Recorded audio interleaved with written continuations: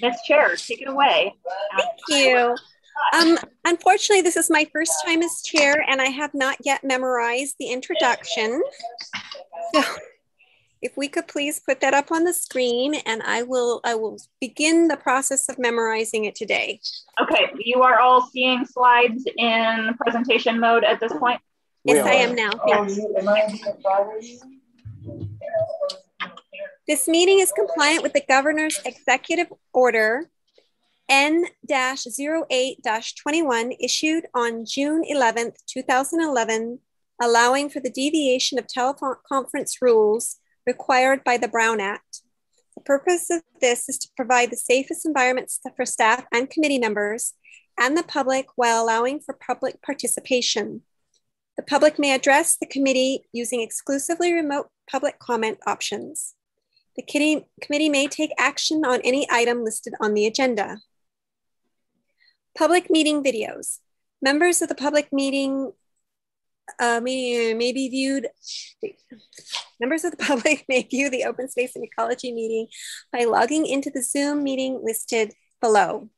Open Space and Ecology committee meetings can also be viewed live and or on demand via the city's YouTube channel at www.youtube.com/BrisbaneCA or on Comcast 27. Archive videos can be replayed on the city's website by going to http://brisbaneca.org/meetings. To address the committee, the Open Space and Ecology Committee meeting will be an exclusively virtual meeting. The OSEC agenda materials may be viewed online at www.brisbaneca.org at least 24 hours prior to a special meeting and 72 hours prior to a regular meeting. Meeting participants are encouraged to submit public comments in writing in advance of the meeting. Aside from commenting while in Zoom meetings, the following email and text line will be also monitored during the meeting, and public comments received will be read into the record during oral communications or during an item. Email aatherton@brisbaneca.org or text 415-203-8897. I can skip join the meeting part because if they're here, they've got that far. And do I need to read out the special assistance? Don't think so. I am honestly not certain. I think we're probably okay. I think that's enough for now. I therefore like to call this meeting of August 27th, are we? 25th. 25th. Oh, yes, there we are. I had to bring my little pop-up down. The meeting of August 25th for OSEC is now called to order. I would like to do a roll call next. We have Shanna Calms. Donna Kelmy's here. Kelmy's, I apologize. Mary Rogers. Here. Jason Noonan. Present. Ross Dykes. Present. And Glenn is absent. And Michelle Salmon is not on my list here, but I know I saw her. I'm here. I'm Zooming.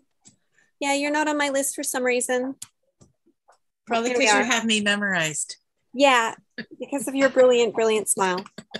Okay, did I get everybody? I should write this out for myself. I think you've covered the committee members. Okay, good.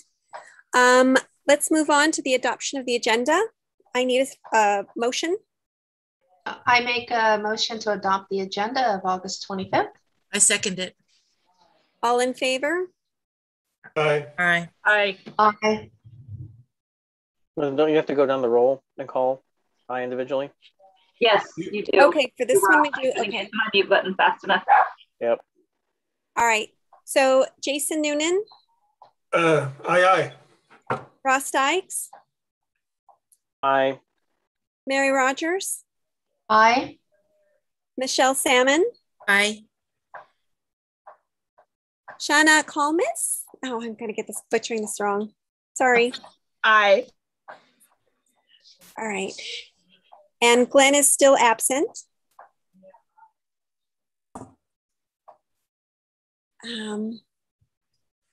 Shauna, could you say again how to say your last name?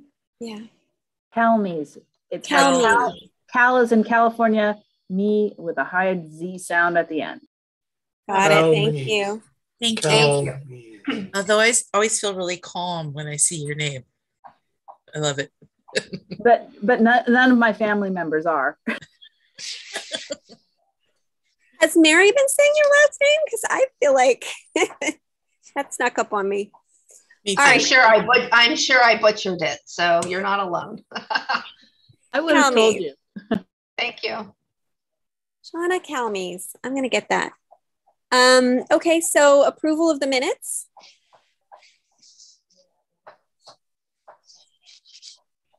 I didn't have any, I moved to approve the minutes.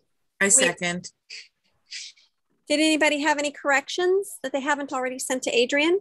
Did we skip over oral communications, or were there Oh, none? we did. Okay, you're right.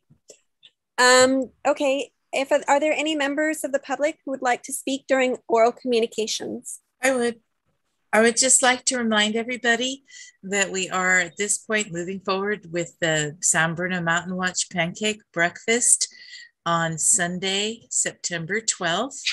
And we'll be following all the county protocols for safety, and we hope you show up. Right. And do we need to get tickets for that? Yes, tickets are available online. I have tickets, and then also you can get tickets at the door. And we also have you can get breakfast to go this year. Right. Should you not feel like being around other people while you scarf your pancakes with homemade blackberry syrup. Mm-hmm. And I've promised to bring my gluten-free pancakes, and I've got crayons just in case. Okay, good. Perfect. I promise I will not eat your gluten-free pancakes. The regular pancakes are pretty spectacular. They're good. Yeah. But some people can't eat gluten, so I'm very appreciative, Barbara. I promise I won't eat your crayons. Adrian, I'd like to make a note for the record that Glenn has joined us. Yes, I just mentioned. Great. Welcome, Glenn. We haven't done so very much without you here. I think now we're ready to, any other public comments and oral communications? All righty. Approval of the minutes? I make a motion to approve the minutes. Second. Oh. Or third. Okay. Let me go see if I can get this. Jason. Okay. So Jason Noonan. Hello. Yes. Aye. Okay. Barbara Ebel. Aye. Mary Rogers. Aye. Shauna Calmes. Aye. Michelle Salmon. Aye. Not Randy Bro, not Nyla. Glenn Philbin. You're muted, Glenn. I believe you're muted. Yes. Okay, great. So I believe we have unanimous approval of the minutes. I don't think I got asked. Sorry, Ross. You're off. You're not showing up on my screen again. Okay. Aye. I'm going to make a paper list. This is not to be trusted. All right, moving on to old business. What do we have for old business? We did not have any. I should have removed that. I apologize. We are on to new business. Cool. That makes it fast. Indeed. So for new business, today we are having a presentation from Climate Corps fellow Nyla Kusar on our building efficiency program. This is essentially, Nyla's last week with us. Her fellowship ends at the end of August. So glad to have her here presenting kind of a capstone, if you will, of what she's learned and the results for the year. And Nyla, go ahead and take it away and just let me know when you want me to advance the slides. Awesome. Thank you, Adrienne. I didn't realize I would be going first. So of course, yes, my name is Nyla. I am the Brisbane Building Efficiency Fellow. I've been working with Adrienne on the Building Efficiency Program here in the city of Brisbane. Just a little bit of background in terms of the fellowship. So City of Brisbane partnered with SEI in terms of the fellowship program. So I work with them doing like professional development, programming, and then also the site location is at Brisbane, and so that's why I'm working on the program. So a little bit more background on that. Yeah, we go to the next slide now. So a bit of an overview of the purpose and really the objective of the program. So the purpose was really to reduce the carbon footprint for existing buildings and the associated lower risk of climate impacts. And then the main objective was to implement a building efficiency program to assess building performance. And so, of course, this included buildings that were over 10,000 square feet within the city of Brisbane. This modeled after AB 802 in buildings that are over 50,000 square foot. And and that's for the state of California. So that's another thing. But yeah, so and then in terms of who we partnered with, we received a grant from the California Public Utilities Commission Adrienne, step in. Actually, the grant was from the Air District. Oh, the Air District. Okay. I didn't notice that logo issue, but apologies. No worries. Okay, so the Air District. Oh my goodness, I can't believe I missed that. And then of course, in the city of Brisbane. So there's something that I want to point out is Energy Star is actually separate entity from the city of Brisbane, of course. And so we've been utilizing that platform in order to execute the program. So they're kind of like a partner, not really a partner, but we're using their system, which really helps to advance the program. I'd say partner in a way. They partner with cities. Yeah. Sort of like a silent partner. Yes, that's a good way to put it. Cool. And then, so in the purpose and what we're doing, right, the phases. So the first phase was the planning and development of the ordinance back in 2019, like drafting the ordinance development process and as well as doing community workshops. And then later in the year, so in 2020, late 2020, the program infrastructure and piloting was then implemented in terms of so I'm just essentially giving you the timeline here on how things rolled out in terms of the building efficiency program. And phase 2, which is where we're at now, is the mandatory benchmarking phase. So last year it was more so, just piloting, kind of testing it out, seeing what worked, what didn't work. And then phase 2 is where we're at now, is the actual implementation process. And then beyond that would be beyond benchmarking and thinking of ways that we can improve to reduce greenhouse gas emissions. Anything you want to add, Adrienne? Okay, cool. Next slide. So again, this is addressing existing and newer buildings onward. And so here we have our largest greenhouse gas emitter.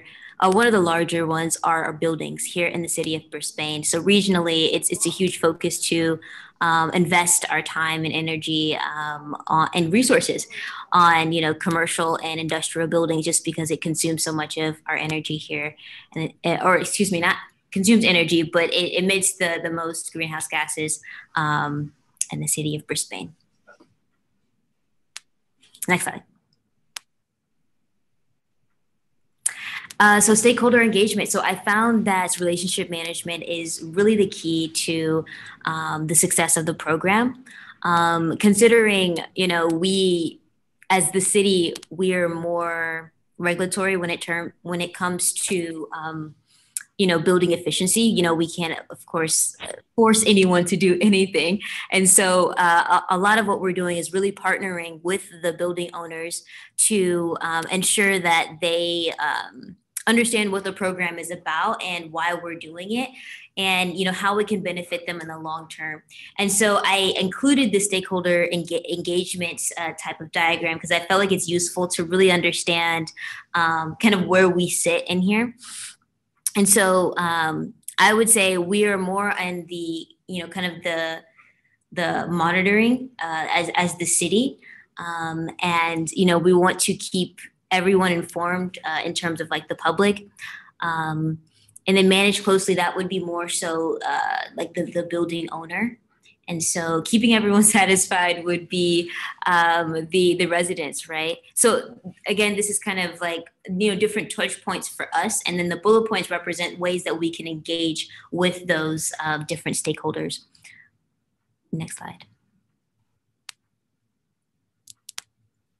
And then some community engagement strategies that I felt were actually really helpful in terms of maintaining that engagement that we looked at in the last slide, was using a lot of what I did was phone calls, emails, and a few letters, but for the most part it was phone calls and emails. And so utilizing that plain language and really speaking in a way that is very conversational with building owners, of course sharing information and being upfront about everything that I do know. And then that just leads right into transparency in terms of what the goal of the program is, and continuing that dialogue, also ensuring that that I have a positive attitude around the program. I think the more, I guess, excited or positive I am about it, the more they are likely to be as well as active listening into some of their concerns or some of their apprehensions in terms of what the program will bring in the future. And then again, just trusting and reestablishing to build that relationship with owners. So that is, next slide. So outreach, so I talked a little bit about this already, but in more detail, I did about 235 calls, like outreach calls. That was a lot. So we have probably, I think it was around 105 buildings total. We had exempt a few, so more or less. But essentially, I had to call everybody twice and more, right? And so there was a lot of phone calls being made, a lot of emails being sent out. And these are the initial outreach, right? So these are the phone calls that I initiated, emails that I had initiated. We conducted 4 webinars in terms of workshops, and then I did 2 screen shares. Everything was completed virtually. Whoa, right? Okay, next slide. So the stats, right? So just to get right to the point, we had 47% compliance rate and an 87% engagement rate, which is pretty huge. I think that's a lot of engagement that we stimulated over the course of those 235 calls and 100 and some emails, right? So that was effective. And then as we look here, we still have a few that have not submitted, and we're still processing grant extensions. And to be honest with you, I think something that we can consider in the future is that it takes a while, it doesn't take long to actually benchmark, but I think that we, as the city, we have to be patient with some of the building owners. And so understanding that, this is a process. And so that's a little bit more about the graphic. Adrian, did you want me to go into any more detail in terms of this pie chart? It would help to talk a little bit about that, what the gap between the 47% and the 87%, what kind of stages those different folks are in, because that's a pretty big gap. Okay, so in terms, I see what you're saying. You don't have to go, specific percentages or anything like that, just what those categories are. Okay, so in terms of engagement, so essentially where I got that number from is from the not submitted. So if it hasn't submitted, likely we just haven't heard from them. And so everybody else on the pie, we have heard from in some shape or form. And so we have begun kind of the compliance process. And now these aren't individuals, these are properties. So I guess I should be more specific in that this engagement rate is per property. So 87%, not per contact that we have. And then in terms of 47% complied, that includes complied with issues as well. So as you can see on the chart, it says complied, and then it also says complied with issues. So everyone else is kind of like in that processing phase. So in terms of an extension granted or data quality issues or data not verified, that's kind of like that processing phase. Does that make more sense? Yeah, I think I would just say, to kind of clarify on the complied with issues, these are folks that for year one, we consider them to have been successful. We're not expecting anything more from them, but there are minor errors with their report that we are asking them to address in the future. And these are generally very minor things. The more significant issues are the ones that are marked as data quality issues. Those are the ones who have submitted a report but have not actually submitted a report that we deem to be complete, or it has too many errors for us to be able to say that they are compliant for this year. In a lot of cases for those data quality errors, the errors are low energy use intensities. And we think a lot of those are really just issues due to COVID. But we've had at least one case so far when we started to follow up on that question. We did find that they had omitted a number of meters on the property. So there was an issue there with not having all of their data included. And then exempt are ones who are, a couple of them are permanently exempt. So next year they will be removed from our roster entirely. That's because we had incorrectly categorized their square footage or their building type. A couple of condos were included and they are exempt. And then a couple of others are ones that will be expected to comply next year, but had an exemption just for this 1 year. And then on those extension granted, those are really like a couple of property owners that have multiple properties each that have not yet gotten in their full batch. So we are expecting still to hear from those folks, hopefully very soon. And then I know I saw a couple of hands come up on this slide. So I think Barbara was first, and then Glenn had her hand up, but then lowered it. So maybe we've already answered her question. So yeah, I just wanted to ask, how does this compare with the pie chart we saw last time? Pretty similar. There hasn't been a lot of movement in the last month, to be honest. Yeah, that's what I meant by, this process is a lot slower than we anticipated. We figured if we just reach out, send an email, make a phone call, things would be done overnight. But I guess we're understanding that, folks are still getting to know the system. Things aren't as we anticipated. We got more hands. Okay, more questions. Mary? Yeah, you want to jump in, or Glenn, did you? Oh.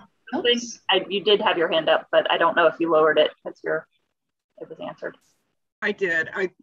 So just to be very clear, the difference between the 47% and the 87% is that the 40% between those two numbers are not officially in compliance. They're working on it. Is that right?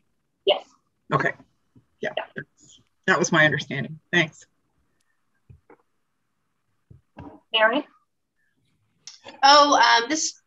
My question goes back a couple of slides, but I'm sure you know. The webinars that you had, there was 4 webinars. How many, did you get a lot of attendees or?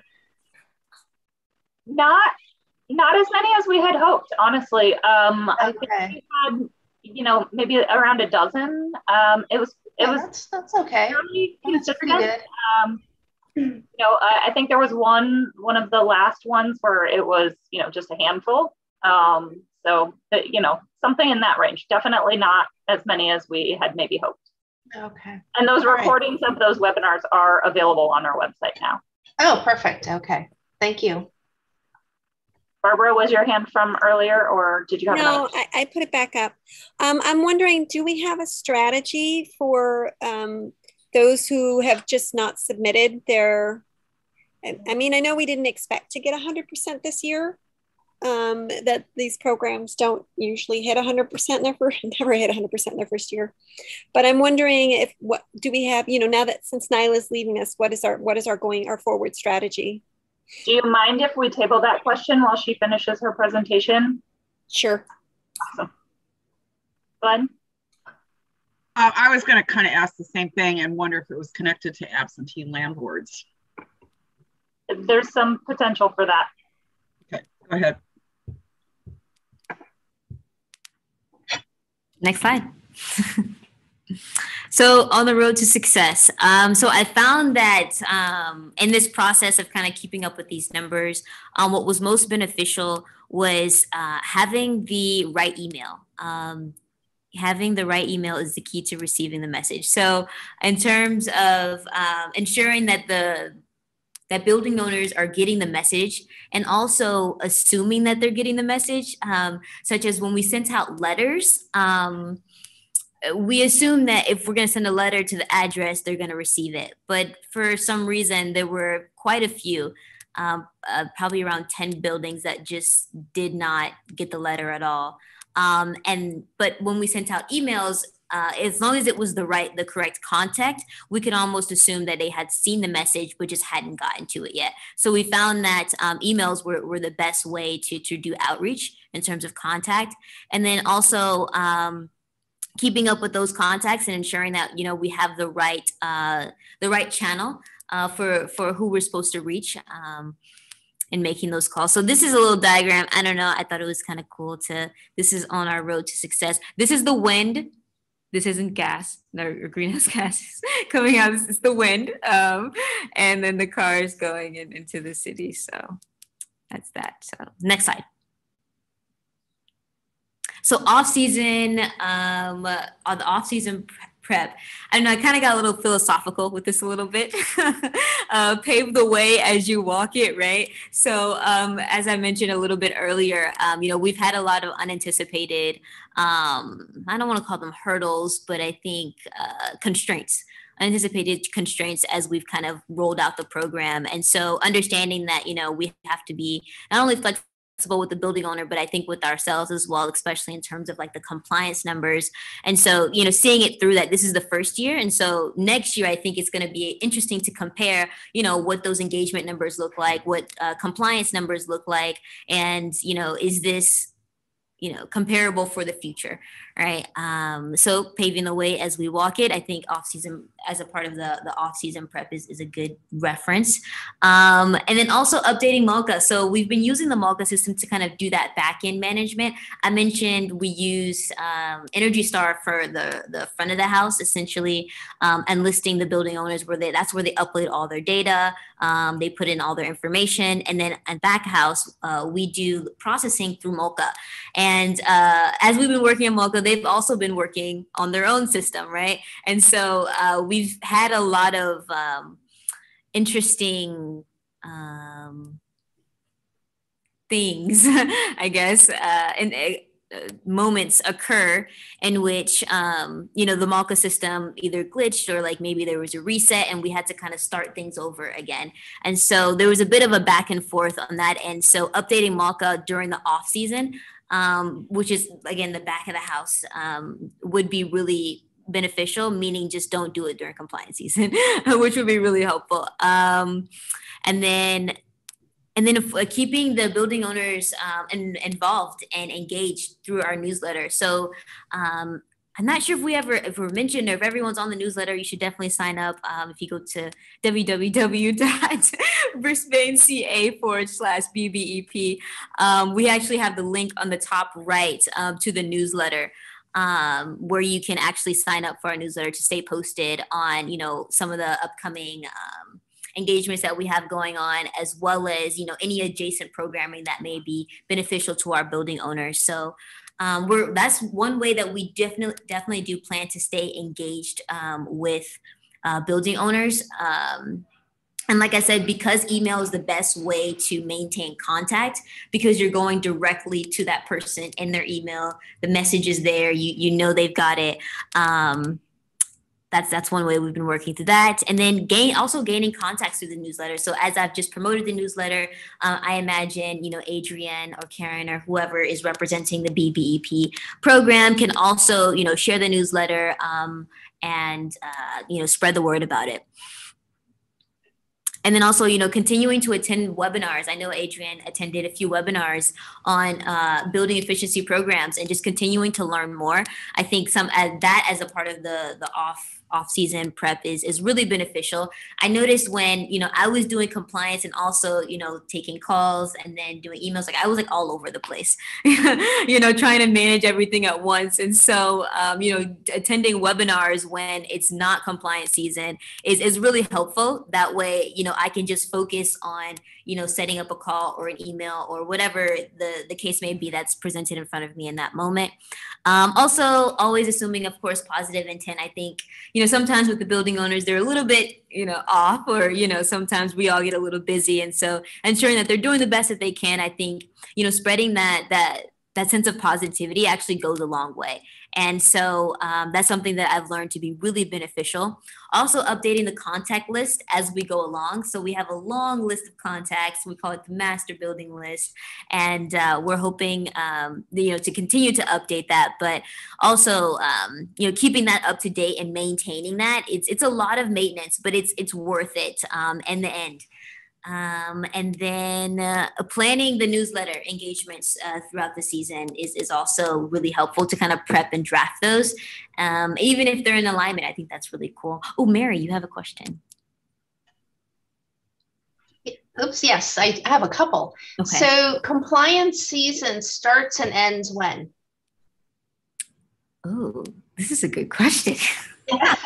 I was just curious because, we're looking at an off-season prep. Yeah.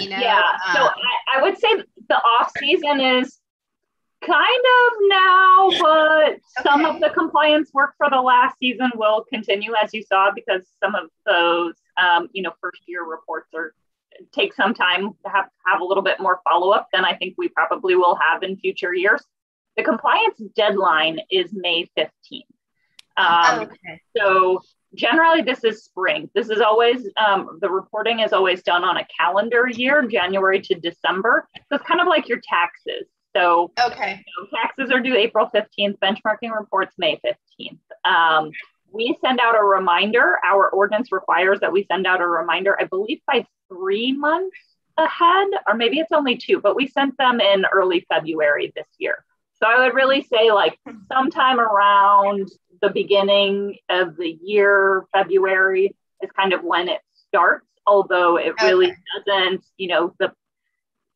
as with any, H&R block or something, they're really going to get busy as that deadline approaches. That's the same for us, I would say. And then the other question, Malka, who is responsible for that system? Malka is the name of the company. We went through a vetting process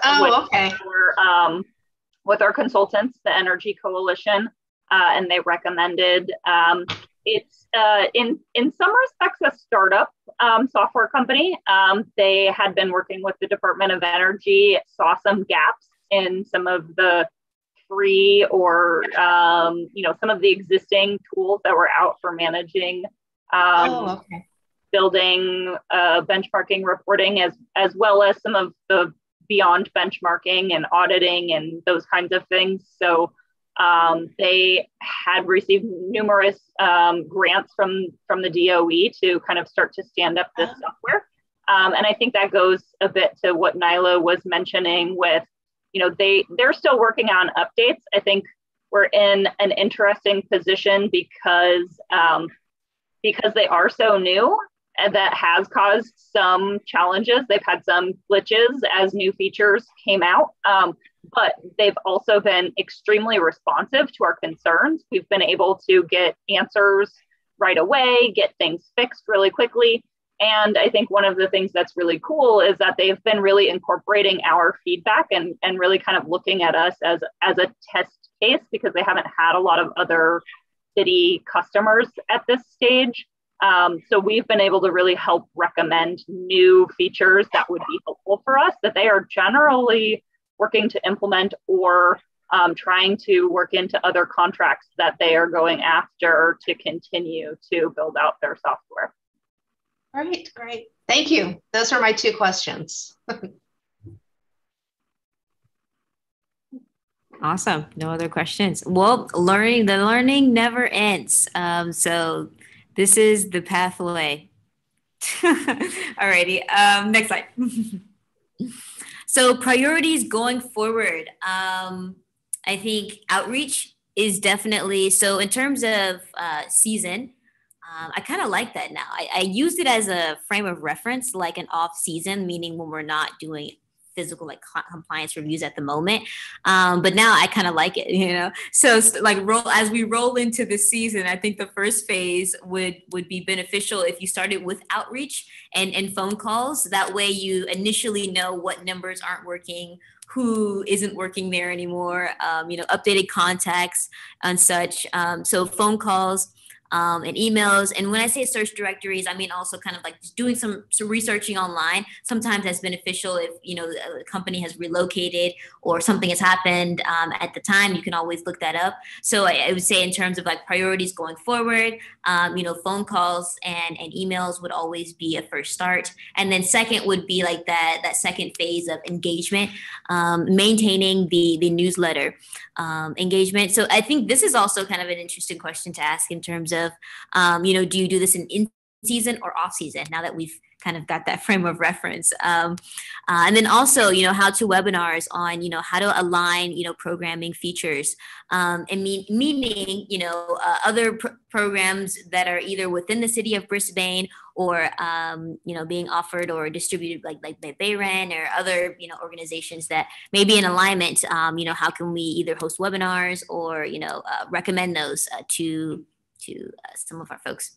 And in terms of compliance, of course, and the last phase of that would just be compliance. So sending email updates. So in terms of, this is the new compliance year, recommendations, things of that sort, and getting started with the new season, and then following up with the phone calls. So I foresee if I were to do this all over again, what would I do? I would start with an email, and then I would make phone calls. And then if no reply, then I would, again, go back to email again. So I would kind of go between the two in terms of compliance. But that would be the entire, rollout in terms of priorities on how I would do it again.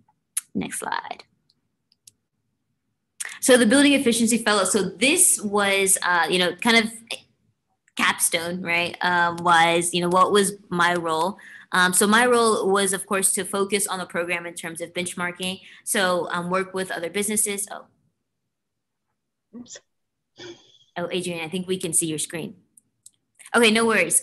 So benchmarking in terms of, ensuring I was day to day, I was managing the Brisbane efficiency program. So ensuring, when I talk about the phone calls and the emails, in terms of engagements, most of that was, directly to me. And so ensuring the tracking and reporting progress and even like suggested improvements along the way. We haven't, I haven't provided too many of those, but I think I've got a lot of information. And so actually one of the building owners told me that the reason why she had such a low EUI is because she replaced all of like the pipes in like her sinks. Like it was something about water and like piping that she had like reset for like the whole building. And essentially it made her building was more water efficient because of that. So that was an interesting thing to learn. And then customer support. So day to day I'm answering phone calls and emails. And so that was kind of that support side of it. And then management and reporting. That was kind of like just compiling all of that as I presented to you in the presentation. And so that is all that I have for you today. Thank you for listening. Adrian, if there's anything that you'd like to add to that, yeah, that's all for me.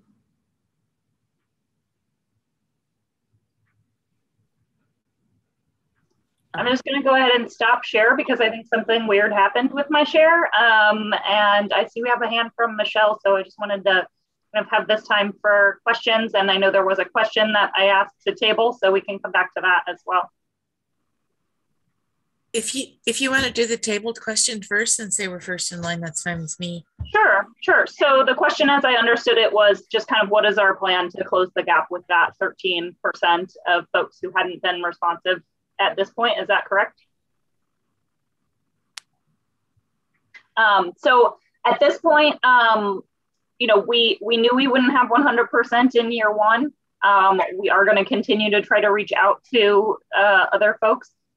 We have talked with San Francisco and San Jose about what kind of messaging and outreach they do because they have programs that have been in existence for longer.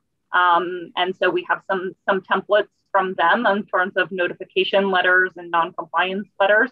So we will probably be looking to create some of that similar specific for our program and try to roll that out. As Nyla noted, the problem for a lot of these folks, I would say most of these folks, is that we are just not having a lot of success in finding the right people or getting the emails, phone calls, even the letters actually received by somebody. So I think there's going to have to be probably some deeper digging on who these contacts are and you know, looking further into what our planning department may have, what our business licensing staff may have, if we can track down any better contact information than we've, you know, have so far, if things have been updated or anything along those lines. So, you know, it's gonna be a little bit of, you know, research work to try to find those contacts. But I think we're really talking like 13 buildings or 14 buildings, something like that. So, you know, I'm not super concerned, but it is going to, you know, that like 80-20 rule essentially is in effect here. We did a little better than that, but they're going to require a lot more time, I think, to get those last few percent. Thank you, Adrian. Sure. Shall I go ahead now? So first of all, I just want to say, Nana, great job. And I really loved talking about plain language and being able to curate and translate the information for the people that you're working with so that they can better understand what you're asking and what's needed. And I think that's really important. And I think that you did a remarkable job. I have some suggestions that maybe would help us. You know, always the carrot is better than the stick, especially for this type of thing.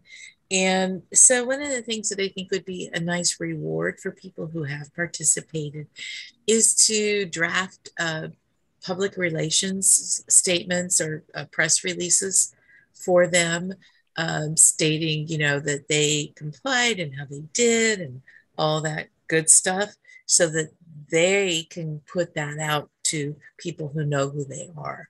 I found that was really an important thing when I worked at AAA and AAA participated in things like the, you know, LEED, you know, and silver building and all that type of thing. And putting that together for companies, I think would really help them actualize some benefits PR wise from what's going on. And I think the other thing is that I think we should work really strongly with certain outreach organizations like the Luminary, which is the publication from the Brisbane Chamber of Commerce, and write an article about the success so far that we've had with the building efficiency program, and perhaps quote some of the you know, interview some of the people who successfully completed the program, like the woman you talked about with the pipes, and show the benefits and quote people. People love to hear themselves quoted, especially in the press. And the Luminary does have a large readership in the business community. And so partnering with the Luminary and writing an article for them would be really beneficial. I wish I'd thought about this last month before you were leaving. But if you want to do it, Nyla, it'd still be awesome. I know that they would publish it. They're always looking for great business articles. And this would make a great business article. I remember going to an early beep, whatever we call it, meeting, and suggesting that the people at the DoubleTree actually use the smart strips to control the power usage in the rooms. And he was like, "Oh my God, that's brilliant. We could save so much money." I don't know if they did it or not, but that type of easy, plain speaking benefits really resonates with people and encourages them to go through the hard stuff to get to the benefit. And the more we can do that, I think the better we'll be moving forward. And remember that, we need to look at it from their perspective of what's in it for me, what's in it for us, what's in it for my bottom line, and really promote that aspect of the building efficiency program rather than, guilt tripping them about climate change, etc. So just, I think you did a tremendous job. Thank you.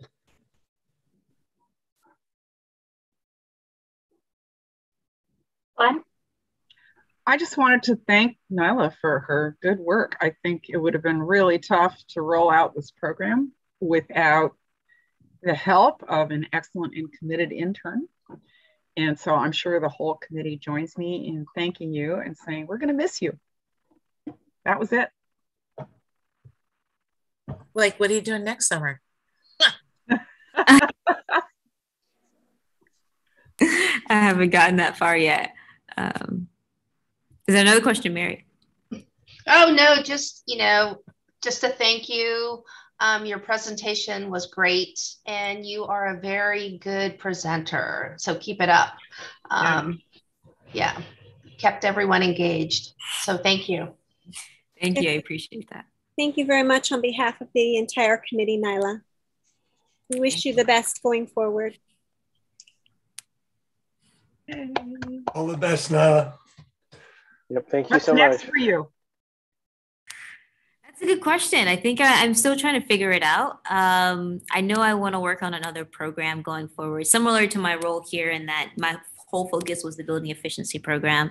I still want to, work as like a coordinator doing that somewhere else. And so we'll see what that looks like. I haven't really, panned everything out clearly, but we'll see. I'll be in touch. Well, happy trails. Yeah, we appreciate all your work, your positivity. I echo what the committee says. We're going to miss your smiling face at our meetings. Definitely. It's going to be a challenge, certainly, to fill your shoes and keep things going. So much appreciation. Thank you. And Nyla, if you do want to write an article for the Luminary before you're out of here, I'm sure we could get it published, and no one would be more qualified to write it than you. You could get your byline there and put it in your resume. Published author.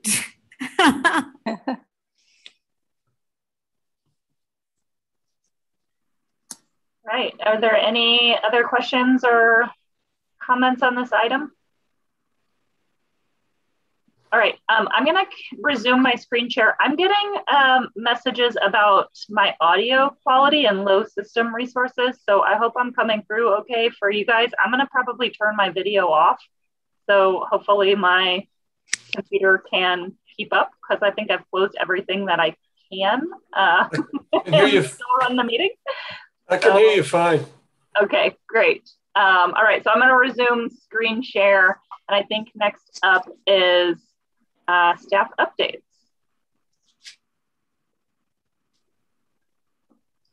So are we? You guys want me? Who's going first? You are welcome to go ahead and go first if you'd like. Say again. You. Go ahead. Okay. It's really weird not hearing myself with the headphones on, so I've taken them off for now. You guys hear me okay? Yes. Yeah. I did want to talk a little bit about the election last meeting. And I think we want to do something a little more structured going forward. You know, we kind of looked over what the process is, and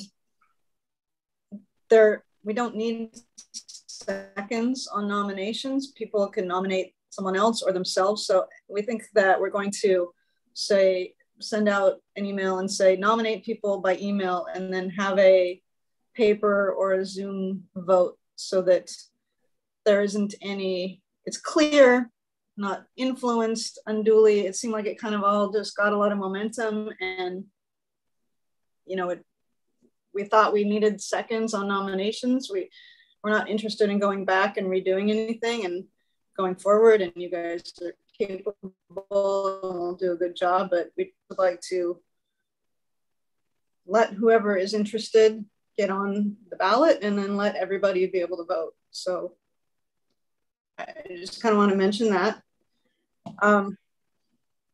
Just a couple things that I also wanted to talk about. Glenn, I think the article got forwarded, or maybe it just went to staff, about cool pavements. So we looked at a study that Glenn had sent us from, I feel like they studied somewhere hot and somewhere cold. Was it Boston and Arizona?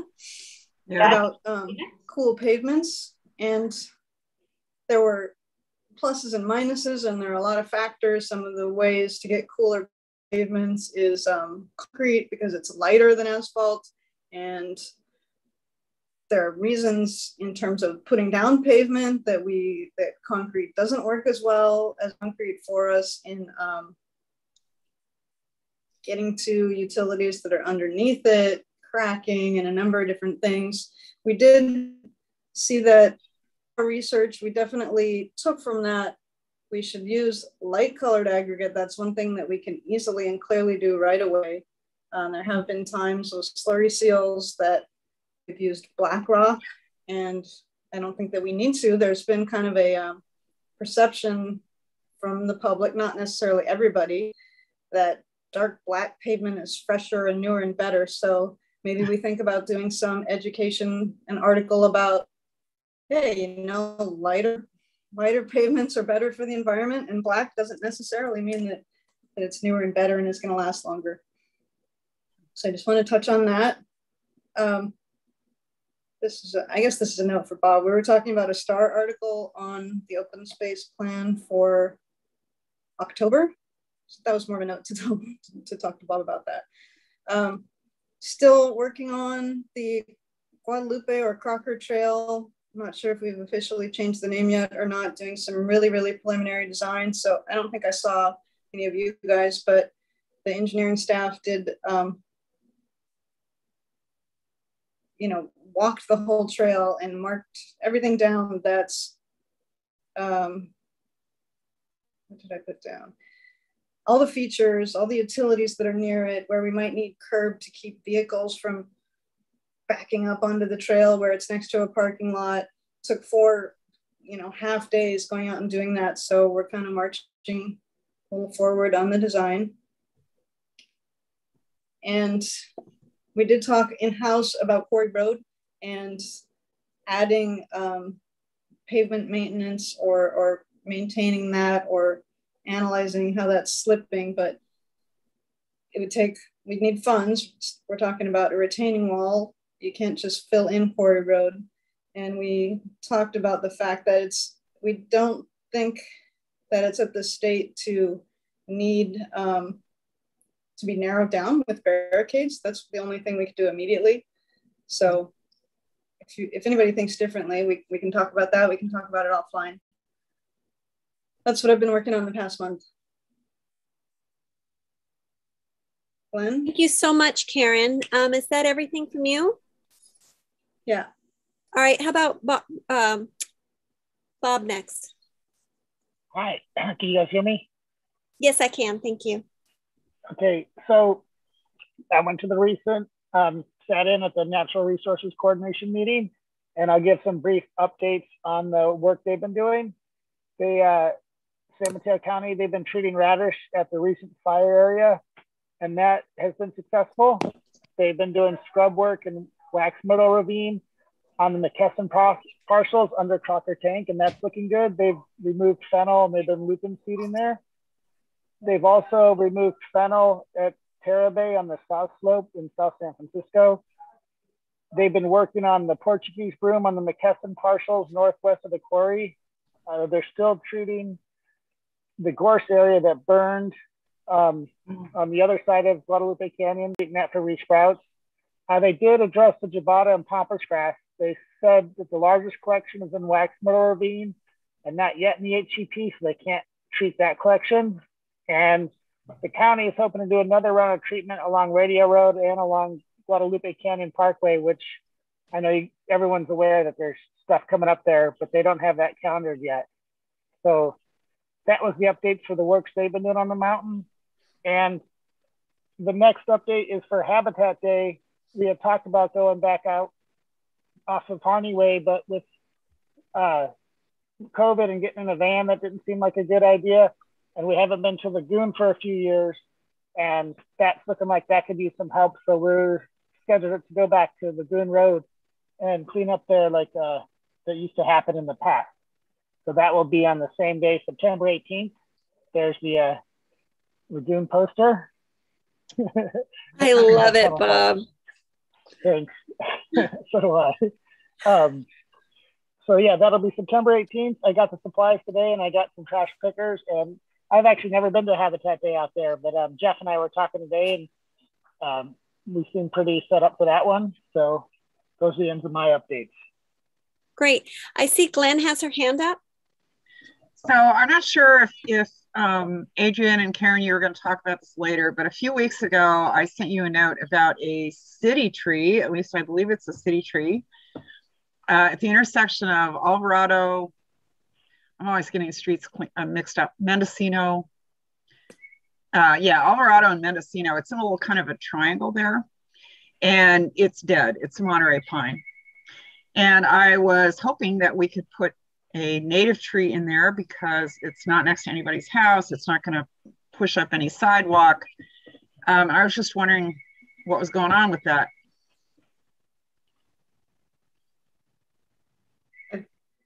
Yeah, I think that might have been longer than a couple weeks ago because I forgot to put it in my staff updates. We're looking at whether we can plant the tree you recommended there, but okay. It's on the radar, definitely. Okay, great, thanks. Great, Glenn, can you also send me an email and keep so that I have a note about it so we can follow up on it in tree issues? Okay. Thank you so much. Yeah, I wasn't quite sure who I should send it to, but I'll find that email and I'll forward it to you. Definitely staff, but I'd like to be in the loop on that one since that's kind of tree subcommittee as well. Do we want to go on with Adrian or do we want to do Jason's question? Go ahead with Jason's question. Great. It's just super quick. It says, thank you, Bob. I love you, the whimsy of the lagoon, and thank you for the special map that you sent subcommittee. It was awesome. Thanks again. You're welcome. I think that brings us to staff updates from Adrian. Sure. I actually have a pretty short list this month compared to usual. This Friday, we have our volunteer training for the disposable foodware outreach with the county staff. So Barbara and Jason and one community volunteer. So last call, anybody else wants to join us, you're welcome. Friday at noon. It should be a really short training, and I have a reminder email that you guys will probably be getting tomorrow with some prep material that some of the materials will go over on Friday. Adrian, is it possible to video that so the rest of us can watch it? If it is, please do. If not, I understand. Okay, I will think about that. It might be possible, but I don't think we would probably publicly post it. I'll reenact it for Michelle. I'll reenact it for her. Yeah, we are also going to, part of the time will also be spent talking about the businesses that need to be reached out to and kind of divvying that up. So thus the encouragement to, if you have any interest in participating, to join beforehand, not try to jump in after the fact. I did want to note, because I know that this committee members take use of the app to send in service requests. So if you missed the memo on that, there's a new My Brisbane app that replaced the Go Request app. I have a link that I'll pop in the chat here in a moment. If you haven't seen that, for a web page about where to download it. And then you also probably saw that the e-ink signboard was installed at the Ridge early this month. Oh, I forgot to check to see if it actually happened today. It was scheduled to be installed at the community park today. And I did not get an update whether that was completed today or not. But I didn't see it on the way home today, but I also wasn't kind of looking. Didn't notice it. That was per the update from last week about the one at the Ridge having been installed a couple of weeks ago. There were a couple of articles that were shared, and then one that Glenn had asked to share some images from that. I think we'll go ahead and do that under the subcommittee updates. Glenn, I just had it in my notes for this section to not forget about that.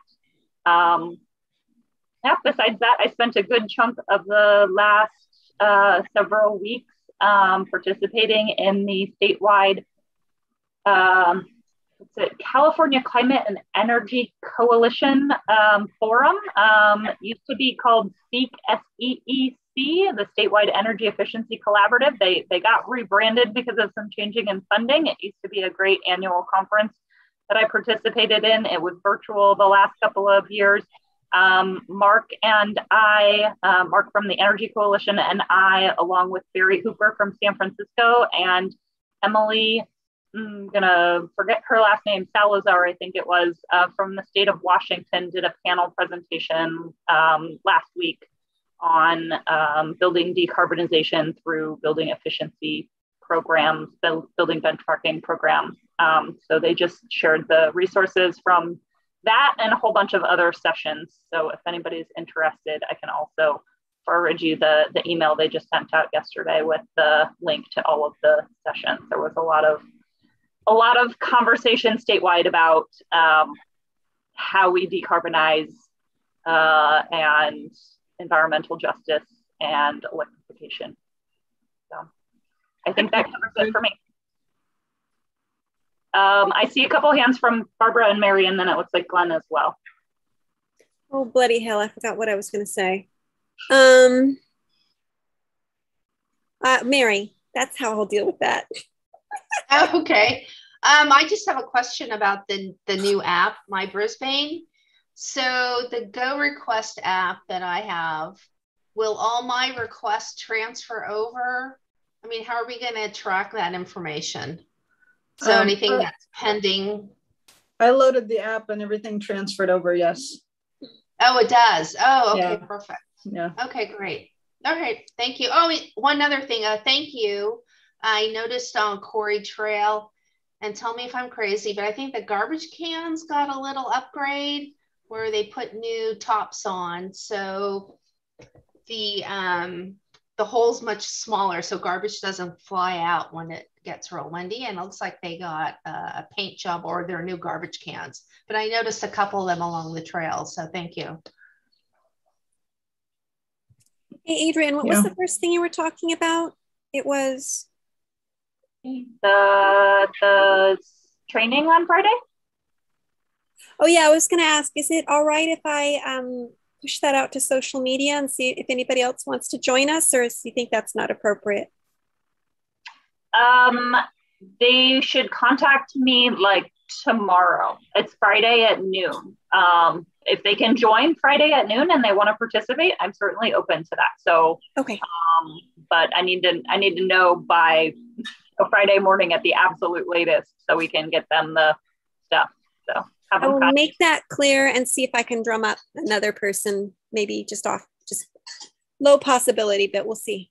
Sure, that'd be great. I think we'd all be happy to have another person. Otherwise, you're going to all have long lists. Okay. Glenn, did you have something as well? I was just going to say I'm interested in seeing the stuff that you know, the information that you exchanged on your panel. So if you remember to email it to me, that would be great. Thanks. I will do that. Excellent. Anything else before we move on? All right. All right, on to subcommittee reports. Let's start with open space. Oh, am I supposed to lead? We've been meeting and we're talking about the proposals to expand the priority preservation area by what is now a buffer zone, capturing some parcels that now have, I think we've talked about this before a couple of years ago, that now may have development on two sides. If you eliminate that restriction, then you add those buffer zone parcels to the priority preservation area. That means that council would try to make attempts to purchase those so that then the ones that we do have further up don't end up with development on both sides, which is by the nature of the plan less desirable. So we're putting that together to bring to OSEC and see if there's a recommendation to take it forward to council. And the committee also wanted to look at what effort had been made in the past few years to let those property owners know that the city might be interested in purchasing them, or that donation was possible with tax credits that they'd have to figure out with their own tax advisor. So we're actively meeting about that. Yeah, so we really want to rework some of the letters that we sent in the past and make them more of an appeal, not from the city, but from the people of Brisbane and the Open Space and Ecology Committee about possible, you know, tax benefits of donating your land to open space in perpetuity. So we're going to work on that as well. I think that's an important aspect of it, and making sure these letters go out on a regular basis and in a very personal way. I thought I saw Glenn's hand up, but then my screen went and scrolled on me. There she is.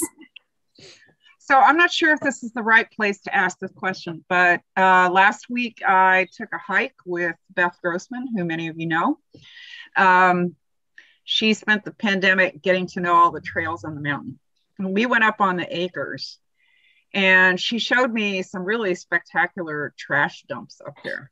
One looks like a former homeless encampment.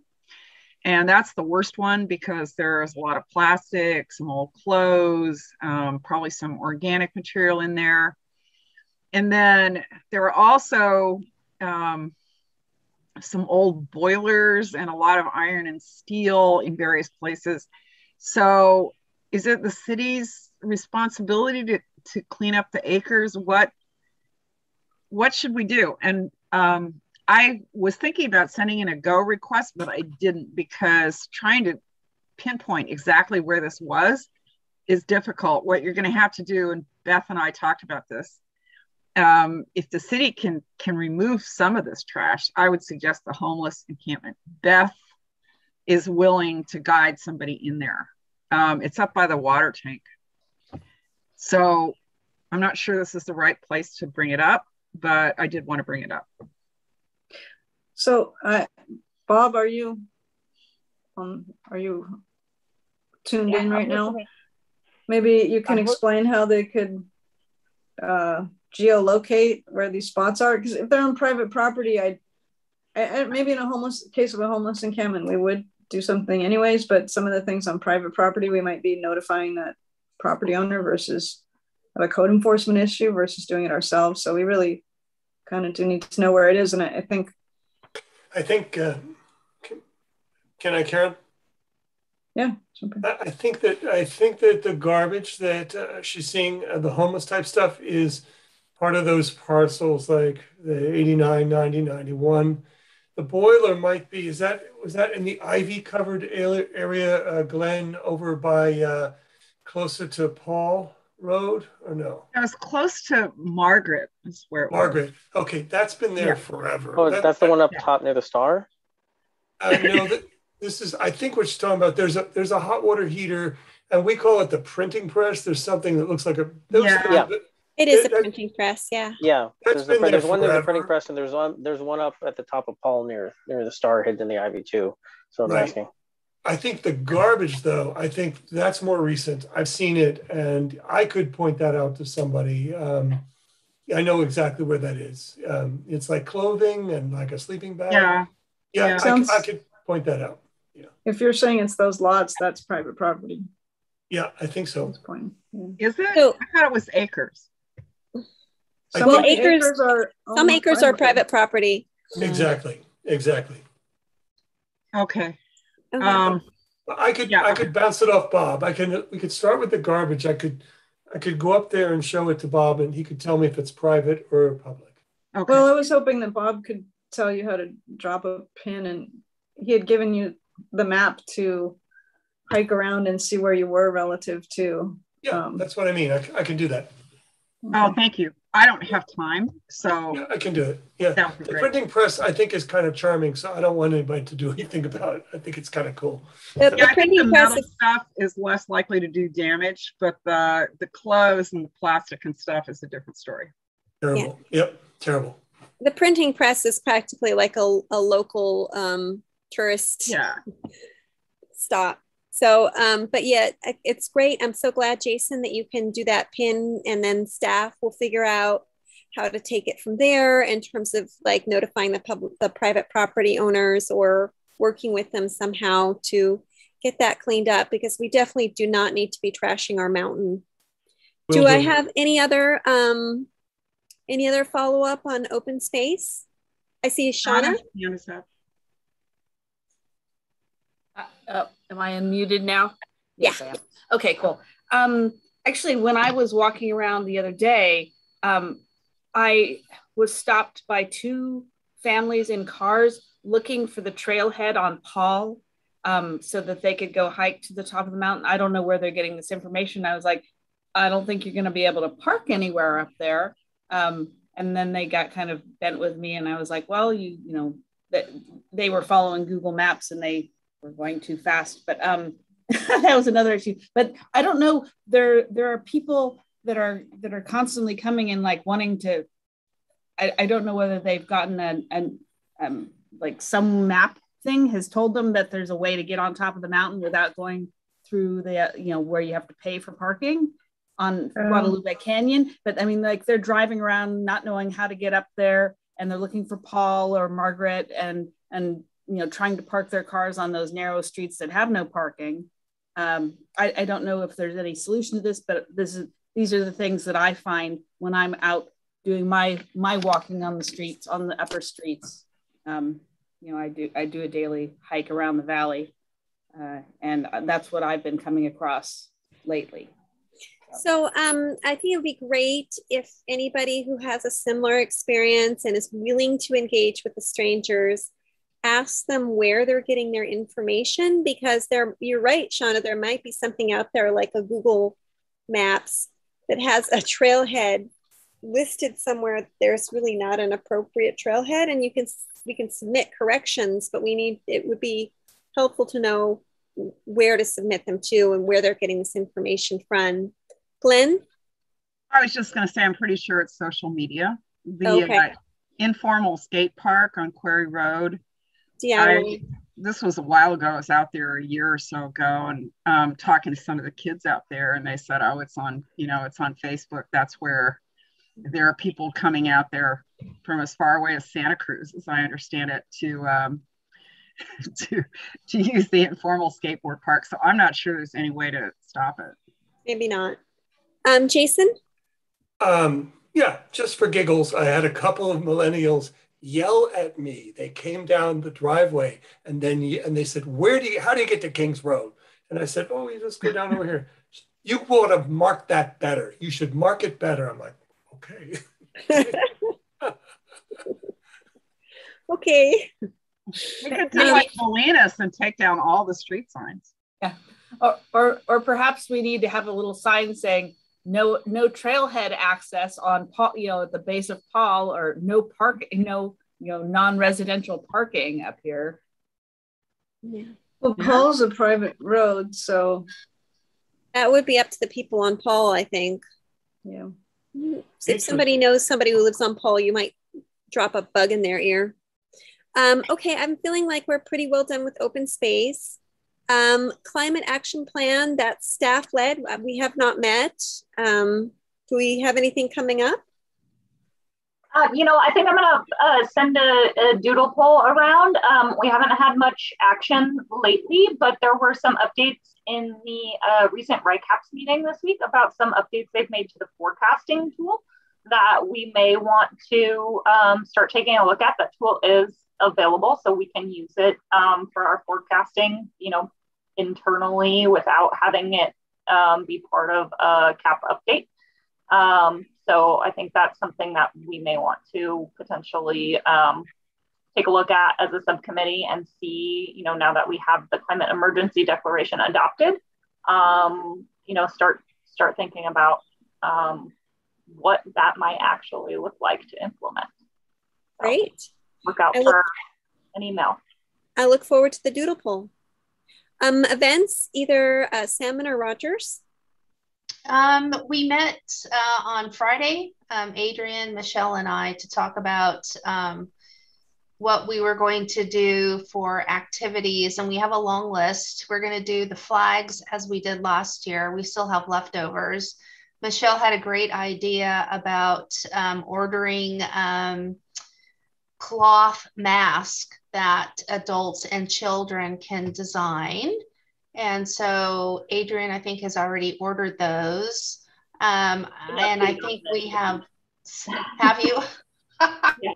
Go ahead. Sorry to interrupt you. Go ahead and finish. And several, I think we were going to do the solar panels, have some literature on that. And I can't remember, there was a few others. One of the things we were going to do is have tree gator there, so that people can sign up to get a tree gator to help water their street tree. And I will say that at this point, I won't be at Day in the Park because I have a work conflict, an out-of-town trip.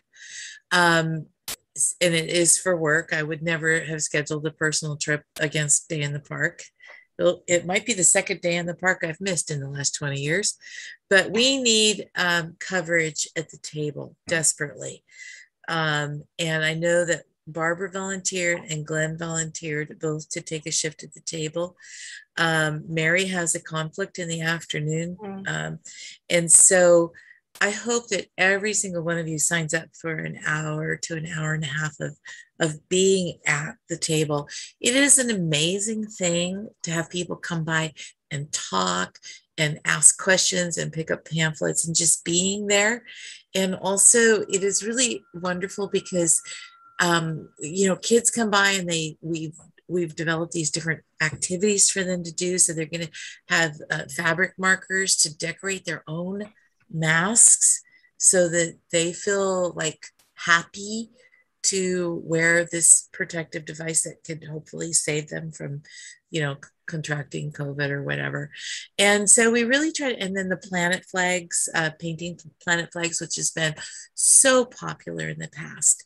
And usually the open space and ecology and the mountain watch booths are next to each other. So we get a lot of people interested. So I think it's one of the reasons I just hate missing it is that it's such an incredible opportunity to connect with our community.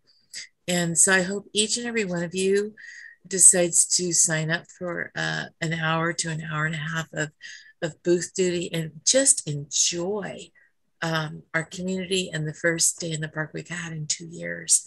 So I encourage you. I wish I could catch an earlier flight home, and maybe there's a slim possibility the trip will be canceled and I'll be there too. But please sign up to do booth duty at Day in the Park. It is one of our most important outreach events to the entire community. Adrian, can you please send out a sign-up sheet? I can do that, absolutely. So a couple of updates as I was scoping out what we had in leftovers from a couple of years ago and the mask situation.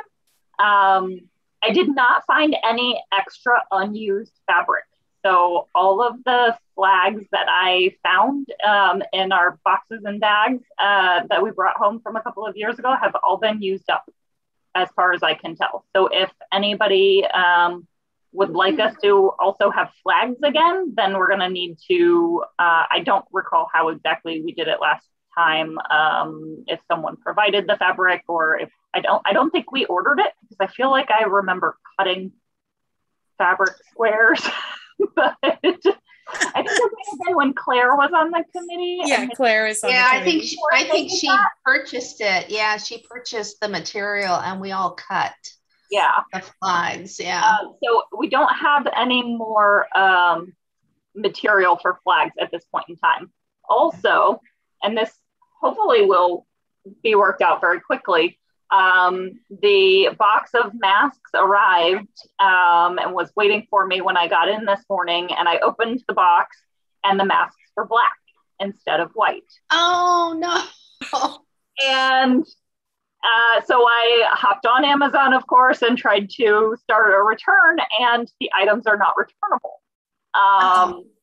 So I had my first Amazon chatbot experience and ultimately ended up with a non-chatbot person on the other end, and they refunded my money and said that I should just try to order the white ones again and keep the masks. So we have 100 black masks to donate or give away, or if we have any kind of way that I don't think the markers that we have will actually show up on them, but perhaps some other kind of decoration that we could potentially get and we could have those available for decoration. Maybe we could offer some to the businesses that we're going to approach and say, you need to change your disposables. Maybe we could say, hey, here's a little something to help out with you. That would be good. Right? I mean, the carrot stick thing, we're asking them to do something, and hey, here's some masks for your day-to-day operation. Idea. Metallic markers would show up on black masks. And so would puff paint, but I really hesitate to use that because it is not environmentally correct. Yeah. Puff paint or markers. I don't know about the metallic markers, but I know that the puff paint's not environmentally correct. But did you reorder the white ones? I did. Oh, good. Okay. So hopefully they'll be there, I think, tomorrow or maybe Friday. So I might just have whoever gets the mail tomorrow open them and to make sure that they actually sent me the right ones this time. So are we going to not do the flags then? And well, we could just go get a couple of yards of fabric at Discount Fabrics. It would be maybe, I don't know, $20. And do you want me to try and run over there this weekend? Well, not this, maybe Sunday, and get some fabric. I've used all of mine for mask making. I don't have any more white. But they have it. That's up to the group. I mean, if we have the masks, I don't know that we need them because we're not going to, in years past, we had a place where we were hanging them, and we weren't going to do that this year since most people will probably want to do the mask and take it with them rather than creating the flag and leaving it with us. So, yeah, I don't know. But if folks feel that it's necessary, I mean, $20 is not a big deal, probably. Yeah. And like Barbara just suggested, we could buy sheets and wash them and do that, which is also a good idea.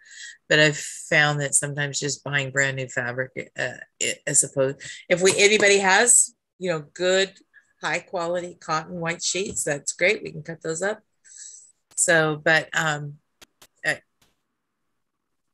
let me know, and I'll just run over to Discount Fabrics and get a couple of yards and cut it up. I have some worn out sheets that could be ripped up. I was going to say, you're not getting my high quality sheets. Yeah. I don't have any that are white. I already used them for masks. Sorry.